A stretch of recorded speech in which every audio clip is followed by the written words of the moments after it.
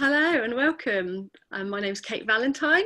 I'm founder of Singing Mama's Choir, and I'm on a personal mission to meet choir composers and to find out a little bit more about the work that lies behind the songs that we love in our choirs. So I'm delighted to have Kajsa Norrby come and join us in the second part of our series of Meet the Choir Composers. So welcome, Kajsa. Thank you so much. Thank you so much for agreeing to come on and be interviewed.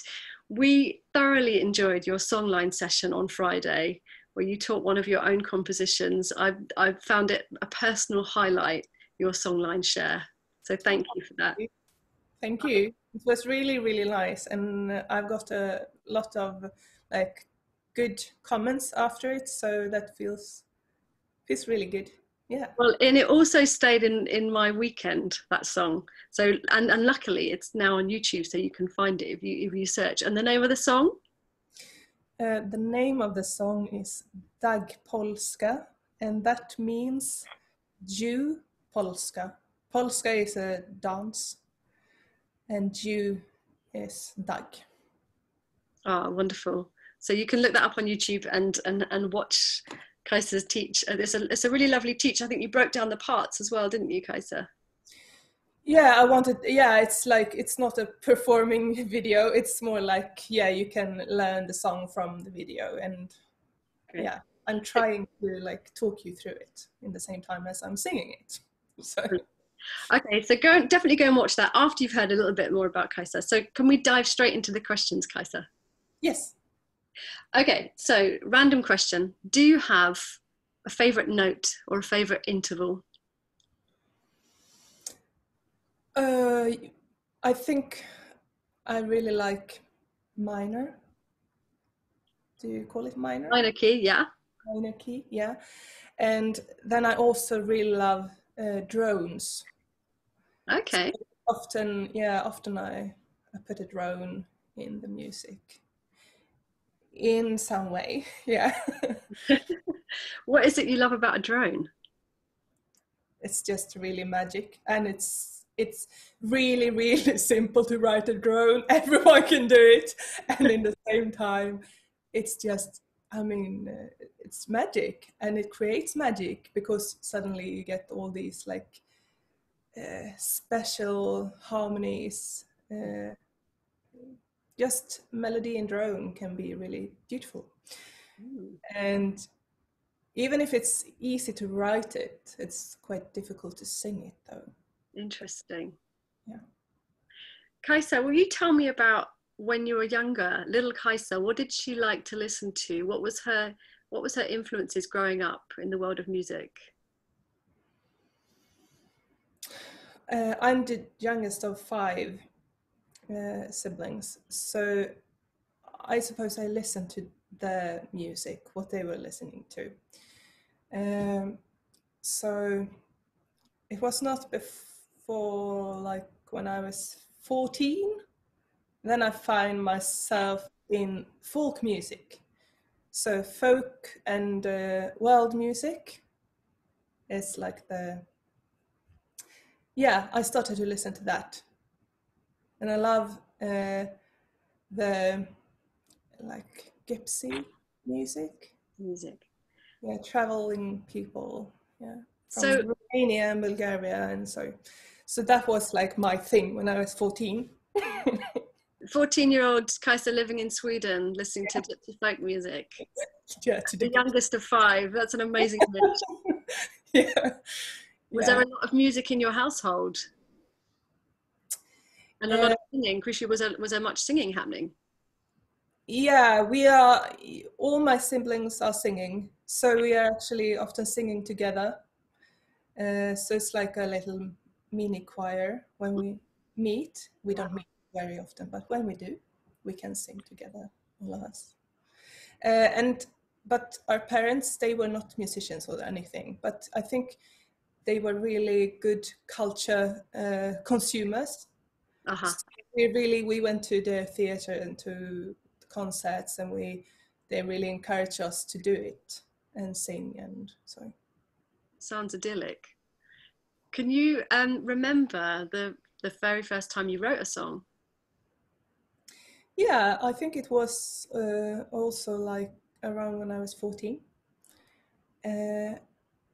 And I wrote a melody, and my sister's boyfriend said, "Oh, that's a folk tune. It's a typical folk tune because it's like a part and a B part." And it sounded like folk music.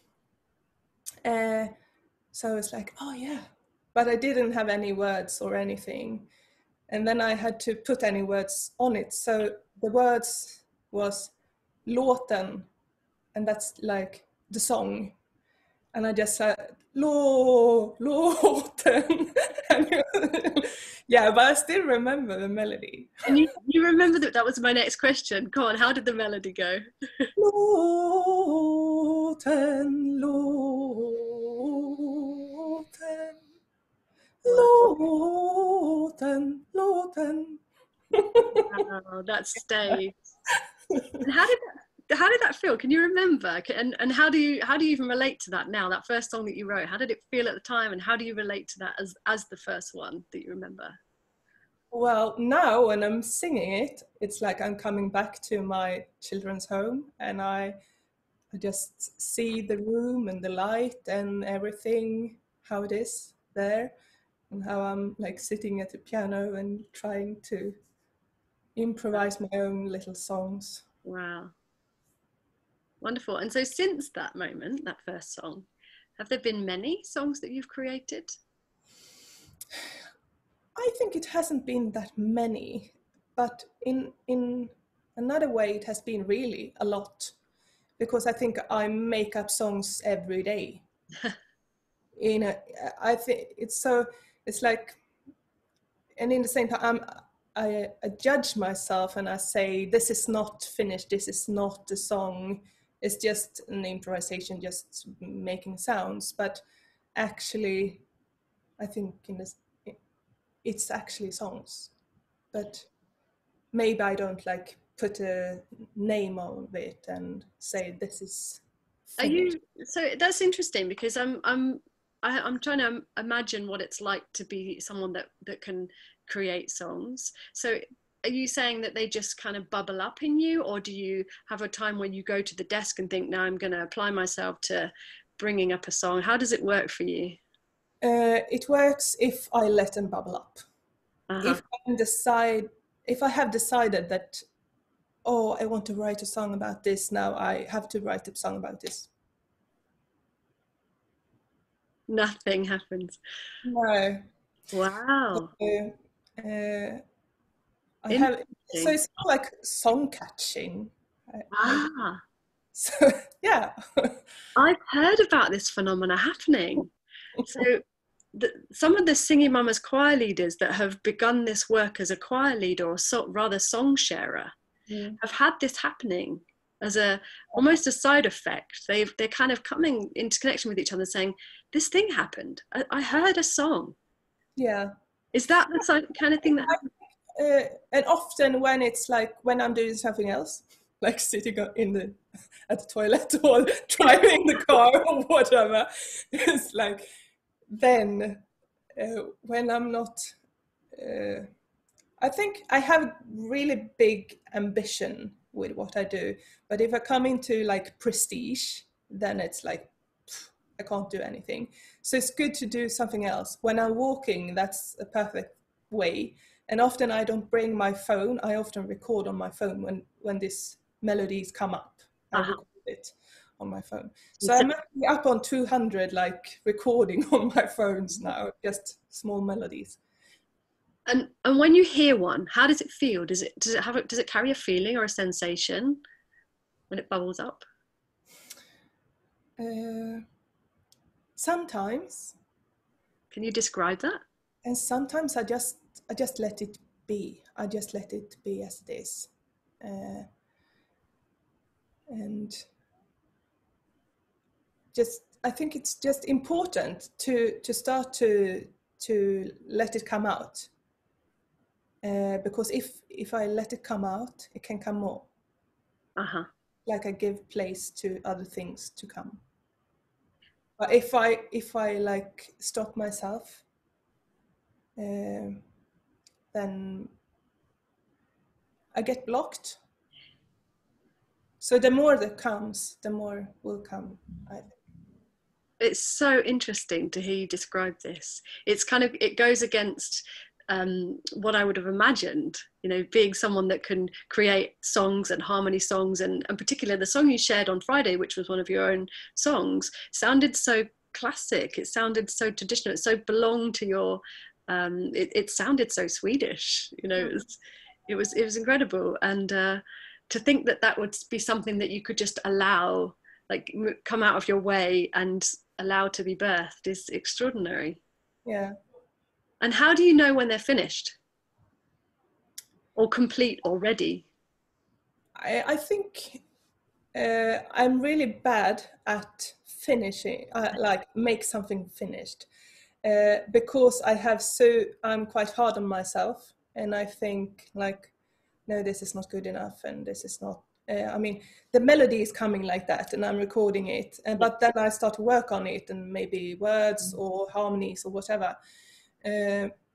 But I've actually given myself, like I used to give to people that I guide and lead in songwriting. I used to like give them a frame. You have 20 minutes, that's it. And it's supposed to be finished. Okay, because then I have to decide this is enough. That's yeah, that'll do, and it's good enough. So I think for me it has been a really good exercise now, to put out things, share things with people, and say this is a song. Yeah, this is. So when you do that, when you dare to do that, because it's vulnerable, right? How Yeah. does that feel, putting your song out there for the first time for other people to hear and sing and to experience? Well, it's like I really want to do it, but it's like I don't think. I mean, this can't be good enough.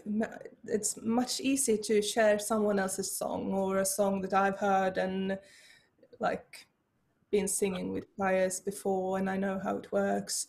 It's really, yeah, I feel really vulnerable to share my own song. And I think the people that I share it with, they don't realize how scary that is. So it's like, well, okay, we sing that as we sing other songs. It's not like, oh yeah, you did it. It's not, I don't get anything back like that. There's like, so I often feel quite lonely, I think, when I share my songs, because it's like, what do you call that? I'm showing myself. I'm like taking my clothes off and just Exposing. yeah, in a Yeah. way.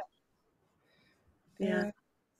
Well, they're deeply personal if they bubble up through you in that way, I can imagine. Yeah. Yeah. And so do you like getting feedback from your work and hearing from people? Yeah. Yeah. Yes, I It do. helps, does it? Yeah. It really helps. Yeah. Yeah.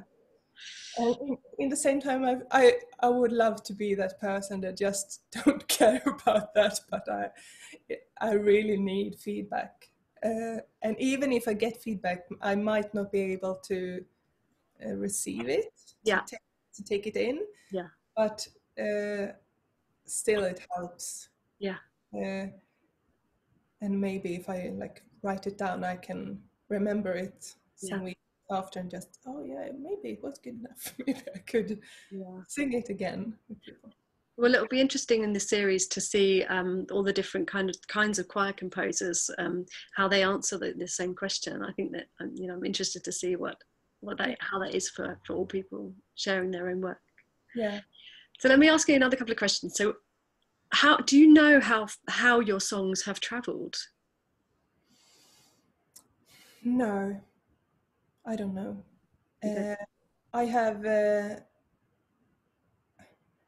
I I've shared my songs. I have been like leading groups, teach the songs that I've written, and I don't know if they have like been singing those songs again or not.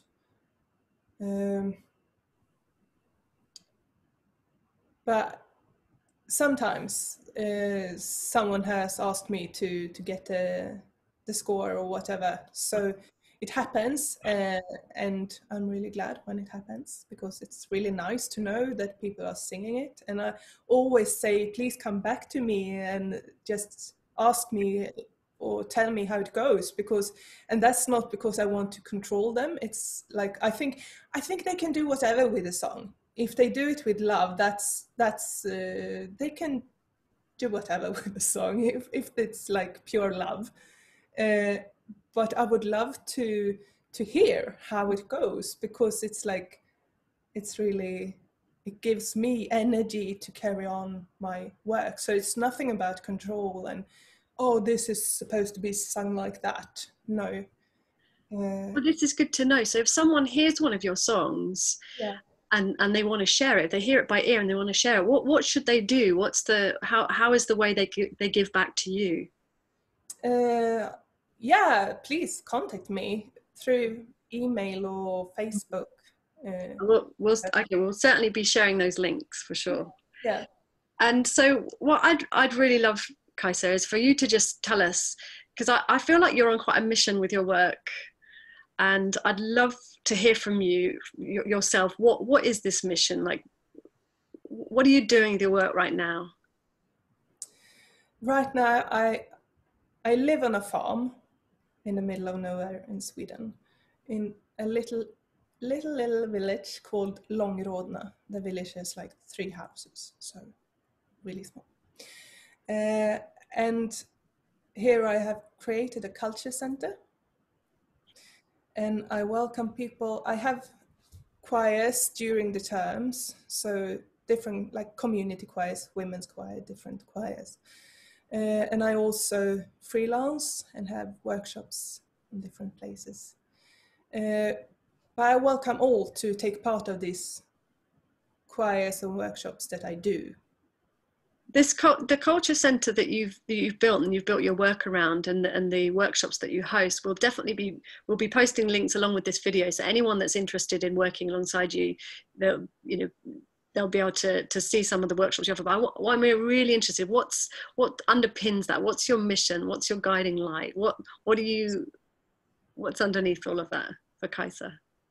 Well, I think for me to work on the countryside with culture has been a really big mission. I think it happens where you are.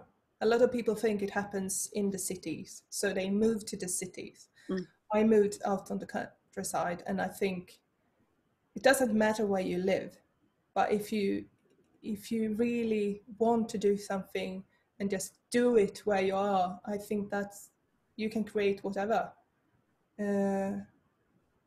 And I love the countryside, and I really want to create community and life on the countryside. I mean, Sweden is a really big country. It's a lot of land where no one lives, or just one or two.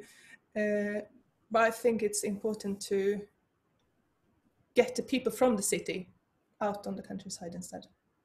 You've got something special to offer them there. Yeah. And so the ones that might want to come and join you in a songwriting or song creating workshop, Yeah. do they need experience? What do they need to know? Like, is it for everyone? It's for everyone, absolutely for everyone. And I think it's the best mix of group is when it's different people, like really experienced people and someone who has never done anything like that before.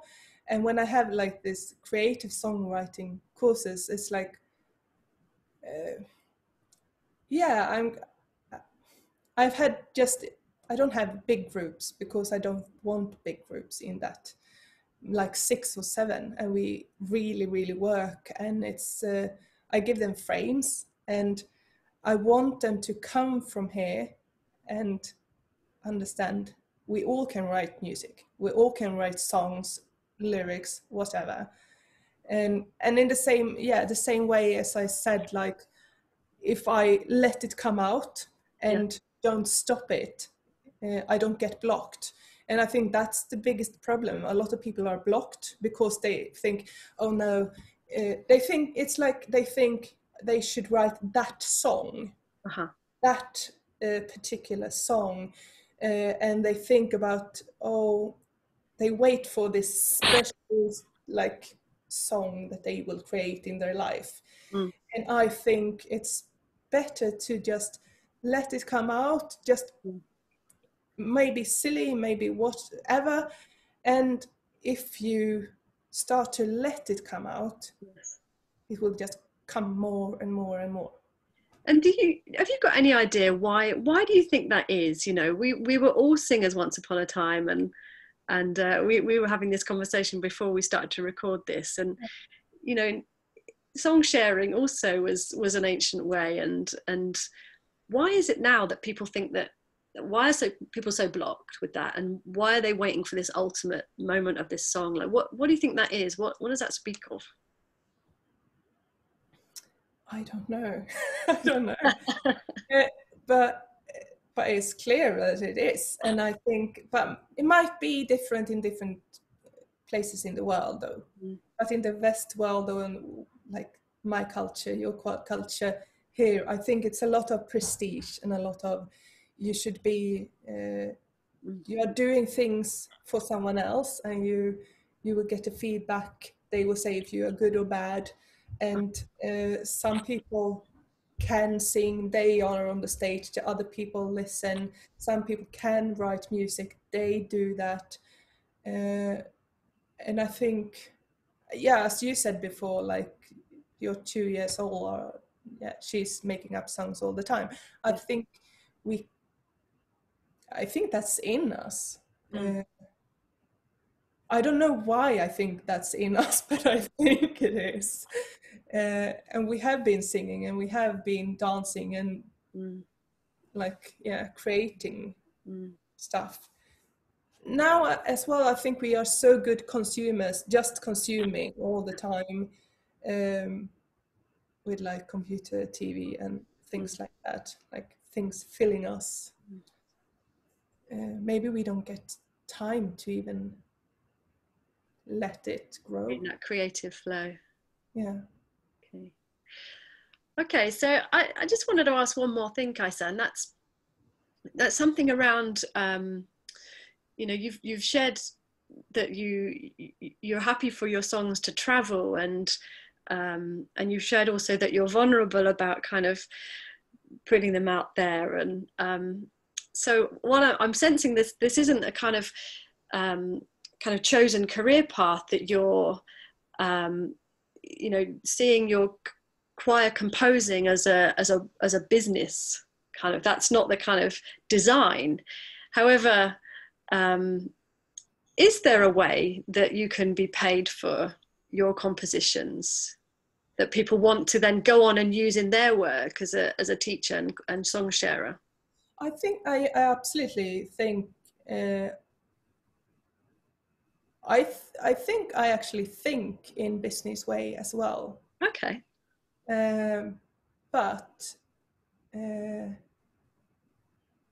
I think the real life and the real, like, when you meet each other in, I don't know how to say this in English, but when you really meet each other and share the important things, I think that is what people need, really. And then they will buy that, because that's what can what is sustainable. It's like, I think a lot of other things, maybe they are short, and business is like, it's supposed to go like this, and it's like, the next step, yeah. And I don't believe in that, but still I believe in what I do so hardly, like so much, that it is actually a business. Even if my song goes to one person, Mm-hmm. and it's important for that person and me and that meeting. Yes. Uh, I don't take it down like it's not, oh, it's just for fun, or it's for. Yes. I Okay. still want it to be really professional. Yes. Professional, but with a lot of heart and soul. Yes. And So we've got a challenge, haven't we, as a kind of choir leaders, song sharers that are networked, our challenge to kind of value and uphold each other's work and allow them to continue in that work. At the same time, keeping this essence of love in which it was created and shared. yeah, And I personally feel at the moment that we've got, and me leading a network of leaders, this responsibility to keep hold of that with which this song was created and the gesture of which it was given, and at the same time, where we can, really keep supporting that person in her creative or his creative work. And so with the digital age, where everything is so quick and easy to share, you know, we're on digital now, we're on Zoom. I mean, the technology is above and beyond where I thought we'd be, but here we are. And so, for example, your song that you shared on Songline, it was, you know, there were hundreds of people that viewed it and saw it. You know, how do we keep something, you know, it's out there, it's free in the world now, it's there, it's gone viral digitally in its own way, but how do we keep hold of, yeah, I mean, it's an open question, really, creating this culture with which we know that, okay, Kajsa's someone that we can, if we want to teach in our choirs, we can come back and we can support Kajsa's work this way. And, you know, we've got work to do here, I think, with our networking. and I think it's really important to have. I mean, we often talk like about the respect for other cultures or the respect for songwriters or whatever, and I think it's really important with respect. But I think the respect that I believe in is love. If you love, if you really like show your love for a song, I would be so glad to hear a Swedish song or my own song in England with just crappy English and maybe the wrong rhythm and whatever, and I just, oh yeah, they did it. They love this. They sing it, and I think that should be like, that's the thing, and that's the respect. I think it's much worse if you think, okay, Swedish is really difficult. This is a difficult rhythm. This is a difficult language. I have to do it right. And if I don't do it right, that's not respect. And then I can't do it. I think that's completely wrong, because then you may never do it because you are so afraid to making it not right. Yeah. So I think for me, that's my way also to sing other people's songs and share other people's songs. If I do it with love and really like respect for, like, this is, I really love this, and I might cry when I'm singing it, and it's like, yeah, and we sang it, yeah, we did it. And maybe if it's a South African song and they will just, what language is this, because they can't hear what it is or what, but I think for me it's more important to do it, and that people do it, that people carry on those songs. And if someone hears a song or sing a song with me and want to share it, I would love you to do that. And please contact me if you wonder anything. You can just contact me. That's not difficult. And Amazing. So it's very, very generous. It's beautiful. Thank you. It's wonderful to hear your position there with your work, and it's very inspiring. Thank you. So before we go, is there anything that you've got in the pipeline, any projects that you'd really love to tell us about?